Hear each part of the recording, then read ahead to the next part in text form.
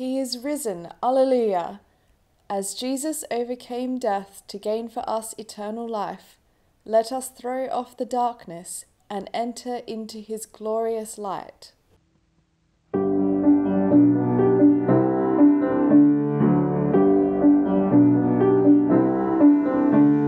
Sing your joy, proclaim God's glory, rise and sing, the morning has come.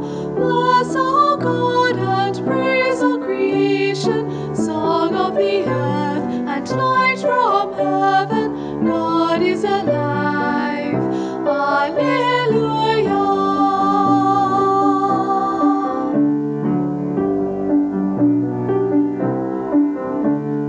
All the earth is filled with rejoicing, light and life, the wonder of God. Christ has triumphed, praise him forever, joy of our hearts and hope of our dreaming. God is alive, Alleluia.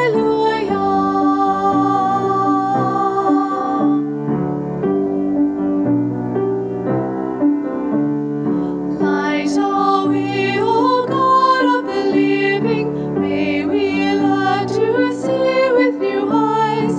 Jesus the Lord, our power and promise, light for the blind and food for the hungry. God is alive, Alleluia, Alleluia,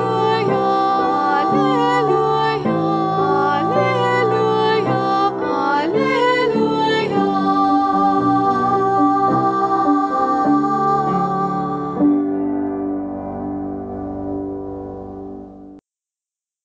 Let us begin our worship with the sign of the cross.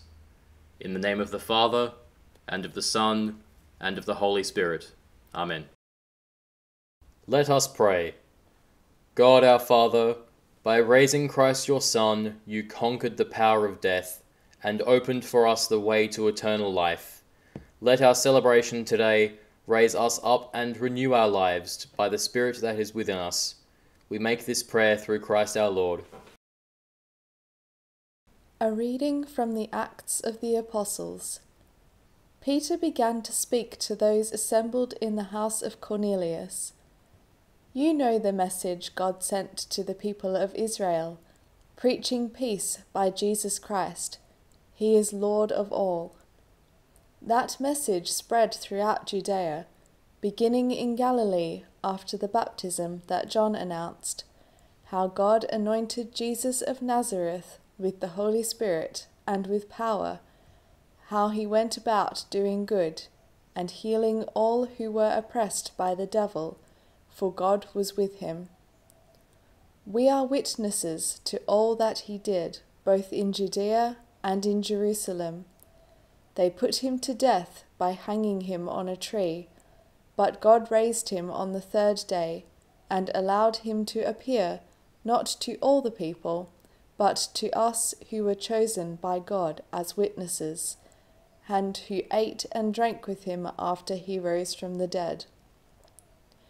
He commanded us to preach to the people, and to testify that he is the one ordained by God, as judge of the living and the dead. All the prophets testify about him, that everyone who believes in him receives forgiveness of sins through his name. The word of the Lord.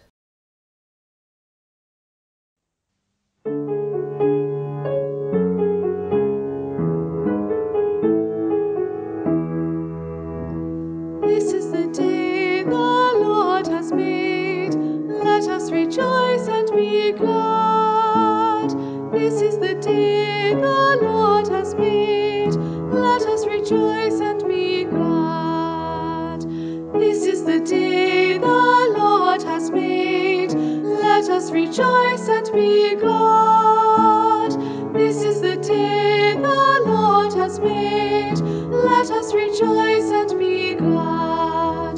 Give thanks, for the Lord is good, for God's love endures forever. Let the tribes of Israel say, God's love endures forever. day the Lord has made. Let us rejoice and be glad. This is the day the Lord has made. Let us rejoice and be glad. The Lord's right hand has triumphed. God's right hand raised me up. I shall live, I shall not die, and recount God's mighty deeds. This is the day the Lord has made. Let us rejoice and be glad. This is the day the Lord has made. Let us rejoice and be glad. The stone which the builders rejected has become the cornerstone. This is the work of the Lord, a marvel in our eyes. This is the day the Lord has made. Let us rejoice and be glad. This is the day the Lord has made. Let us rejoice and be glad. A reading from the letter of Paul to the Colossians. If you have been raised with Christ, seek the things that are above, where Christ is, seated at the right hand of God. Set your mind on things that are above, not on things that are on earth, for you have died, and your life is hidden with Christ in God. When Christ, who is your life, is revealed, then you also will be revealed with him in glory. The word of the Lord.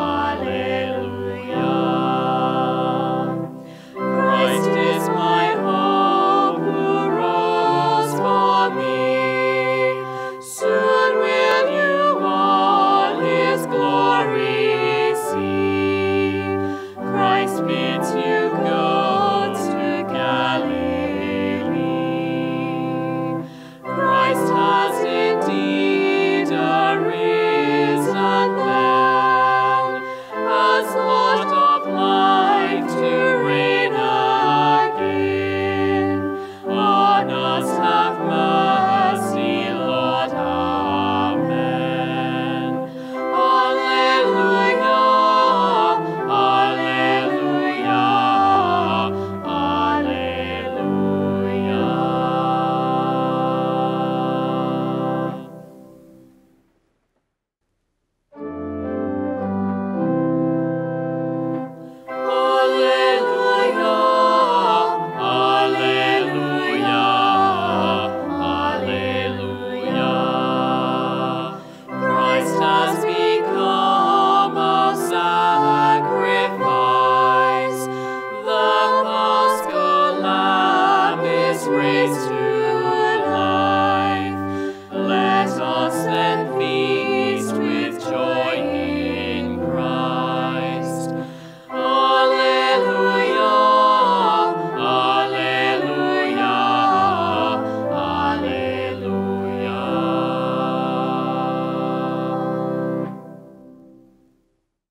reading from the Holy Gospel according to John. Early on the first day of the week, while it was still dark, Mary Magdalene came to the tomb and saw that the stone had been removed from the tomb. So she ran and went to Simon Peter and the other disciple, the one whom Jesus loved, and said to them, "They have taken the Lord out of the tomb, and we do not know where they have laid him."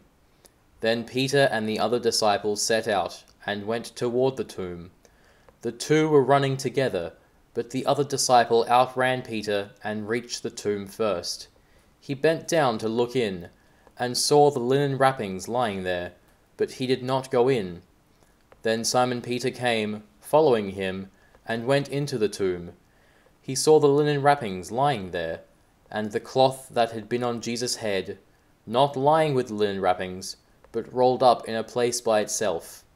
Then the other disciple, who reached the tomb first, also went in, and he saw and believed, for as yet they did not understand the scripture, that he must rise from the dead. Then the disciples returned to their homes, but Mary Magdalene stood weeping outside the tomb. As she wept, she bent over to look into the tomb, and she saw two angels in white, sitting where the body of Jesus had been lying, one at the head and the other at the feet. They said to her, "Woman, why are you weeping?" She said to them, "They have taken away my Lord, and I do not know where they have laid him." When she had said this, she turned around and saw Jesus standing there, but she did not know that it was Jesus. Jesus said to her, "Woman, why are you weeping? Whom are you looking for?" Supposing him to be the gardener, she said to him, "Sir, if you have carried him away, tell me where you have laid him, and I will take him away." Jesus said to her, "Mary!" She turned and said to him in Hebrew, "Rabboni," which means teacher. Jesus said to her, "Do not hold on to me, because I have not yet ascended to the Father, but go to my brothers and say to them, I am ascending to my Father and your Father, to my God and your God." Mary Magdalene went and announced to the disciples, "I have seen the Lord," and she told them that he had said these things to her. The Gospel of the Lord. Much as it may sound surprising to us, the resurrection of Jesus seemed to be a surprise to his disciples. Mary of Magdala's first reaction is logical. The body was stolen.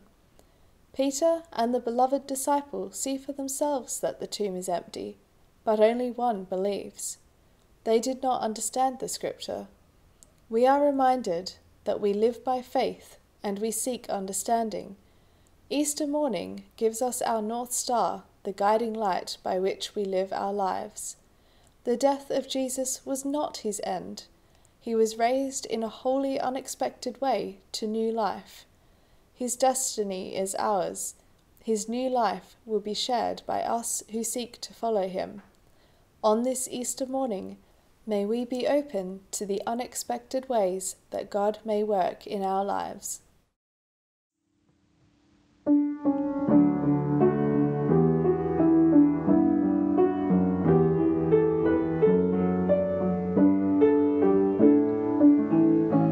Let us ever glory in the cross of Christ, our salvation and our hope.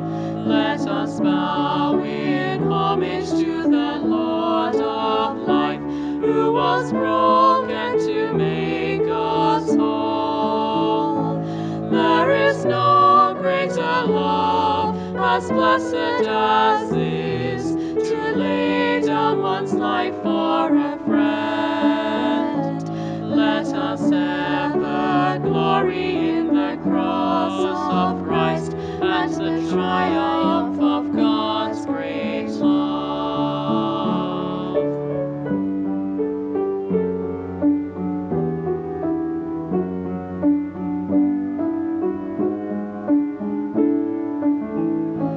Let us ever glory in the cross of Christ, who is risen from the grave. glory to receive our hearts at the dawn of the lasting day.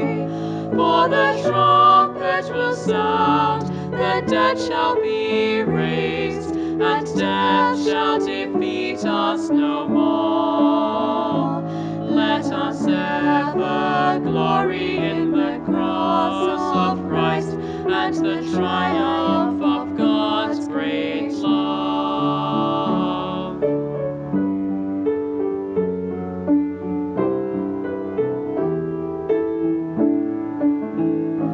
Let us raise our voices to the cross of Christ, where the earth and heaven unite. God has wed creation on the tree of hope, where the darkness becomes a light. Let us join in the dance of heaven and earth, give thanks for the goodness of God. Let us ever glory in the cross of Christ and the triumph of God's great love.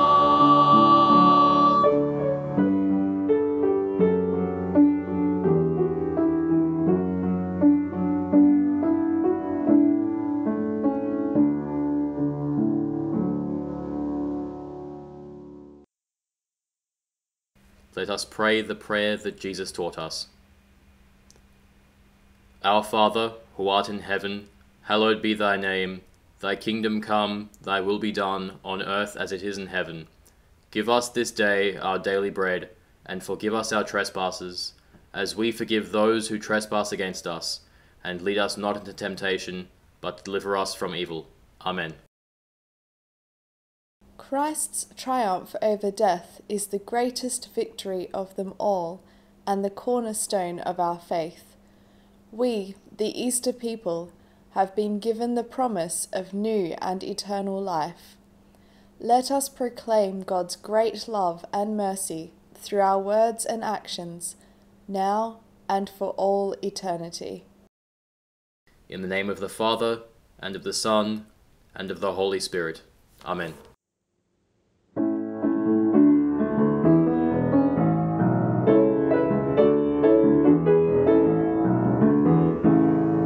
In your power we are born, in your spirit we are formed, from your goodness and your mercy, each breath of our day is drawn. Of your power we have told, as our story we unfold. We have found in all creation the liberating power of God. We will rise, for you call us to new life. We will rise, yes, we will rise, out of darkness into light. We proclaim your mercy, we proclaim your love and peace. Every tongue sing of justice, sing to the word of God, sing of God's liberating power.